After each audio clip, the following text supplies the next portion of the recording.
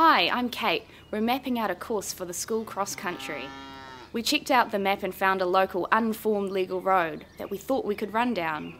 But now we're here, there's no access. Worse, there's a huge bull and hundreds of cows where the track should be. This is so weird.